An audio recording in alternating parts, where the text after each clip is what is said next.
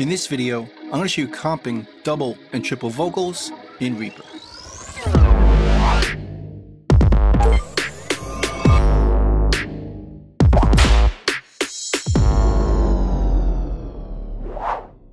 So our project's set up here, and I want to record some vocals. I've already set up a vocal track. We'll put in record, make sure the input is set where my vocal mic is plugged in, and we're ready to record our first vocal. Hey, you couldn't see it coming. You might have thought it, but you couldn't change it. Now I want to record some more passes, but instead of using takes, I want to record into lanes. So right click the track, go down here and turn on fixed item lanes. And if we record on top of this audio, it's going to create lanes for each pass, like this. Hey, you couldn't see it coming. You might have thought it, but you couldn't change it. Now I want to record a bunch more, and it's going to work the same way, creating a new lane on each pass, which you could solo to hear back. But rather than doing this in real time, I'm going to fast forward through 3 more passes. Hey, you couldn't see it coming. You might have thought it, but you couldn't change it. Hey, you couldn't see it coming. You might have thought it, but you couldn't change it. Hey, you couldn't see it coming. You might have thought it, but you couldn't change it. So now we have 5 passes. Let's take the track out of record, and again we could hear each pass by soloing the lane to hear it back. Hey, And we can comp each phrase separately by creating another lane to comp into using swipe comping. So I can right click, go to comping, and choose to comp into new empty lane, or choose to automatically create comp areas. And what that does is it creates a new lane to comp into, but it automatically creates comp areas based on the size of the items we recorded. So we already have a comp area right here. We can create more just by drawing like this. Let's create 2 for here. Now we can choose on a phrase by phrase basis which lines are keepers. And we can hear them in context. We can use the T key to switch lanes and hear them phrase by phrase, seeing the result up here in the comp lane. hey, hey, hey. Let's say we liked the first one. We just click here. We'll hit the T key to go around back to lane 1 and hear this in context as we choose phrase 2. Hey, you couldn't see it coming. Let's say we like this piece, but we don't like this piece. Let's try another. Hit T. Hey, you couldn't see it coming. Let's say we like these 3. And to move forward, let's say we chose this one and this one to create our perfect comp. And we're happy with this and we're done. We could right click up here, disable lanes, which is going to hide the non-playing lanes, which takes us out of comp mode. Now if I hit the T key, it doesn't switch to different lanes. So it's locked in. And here is our keeper lead vocal performance. Hey, you couldn't see it coming. You might have thought it, but you couldn't change it.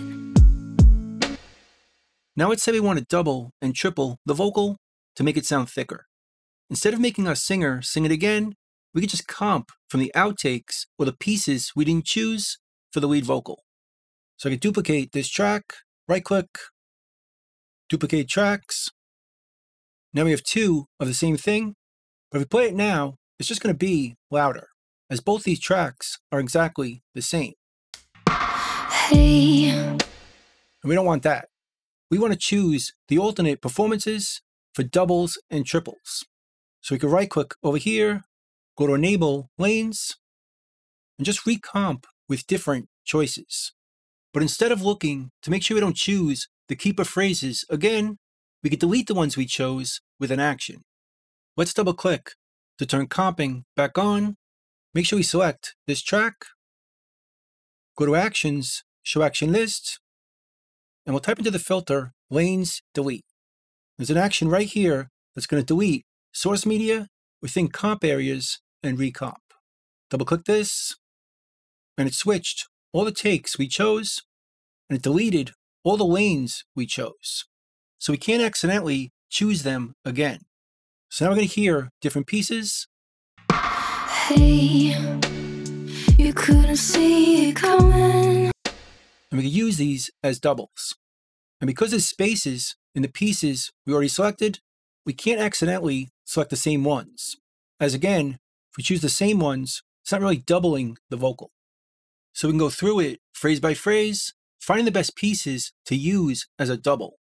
And notice, if we hit the T key, it jumps over the empty lanes. So instead of having 5 choices, we have 4, as this lane was already chosen on the lead. Let's say we like this one.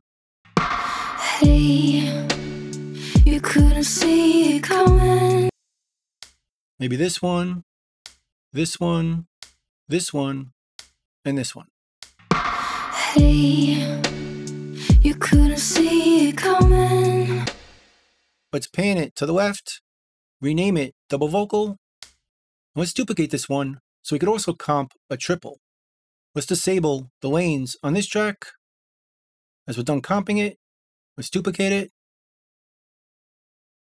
Now we have 3. Rename this one right, pan it to the right, and we can do the same thing we did to make the double, to make the triple. We'll enable the lanes, and just like with the double, we don't want to comp with these other chosen pieces available, either from the lead or the double.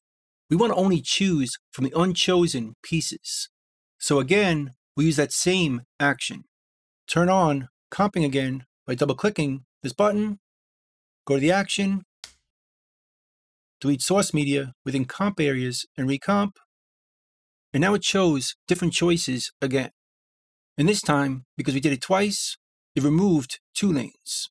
So now we have, instead of 5 or 4 lanes to choose from, we have 3. We can still use the T key to comp between them. There's only 3 choices to choose from. But again, those 3 choices are never going to be the choices in the lead or the double. So we can't accidentally choose an already chosen piece.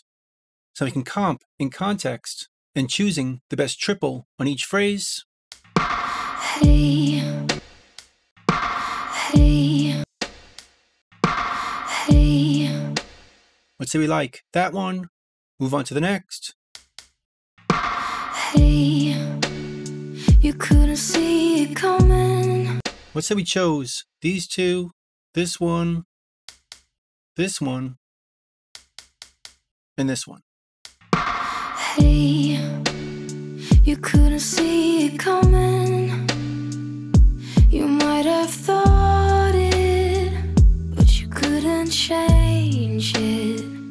So now, just like before, we can right click over here, disable lanes, which will hide the non-playing lanes, which turns off comping, so we can't accidentally choose the wrong lane. If we hit the T key, it doesn't change the lanes we chose. So now we can see we chose different lanes for each phrase on each track. Now we can adjust the volume of our double and triple to be a bit lower. Hey, you couldn't see it coming.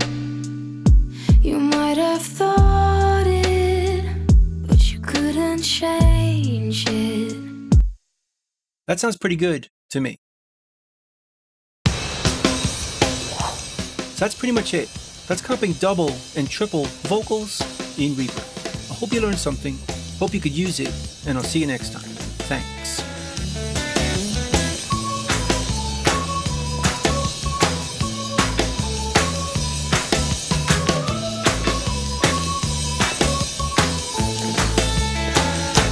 Bingo, boys, let's go.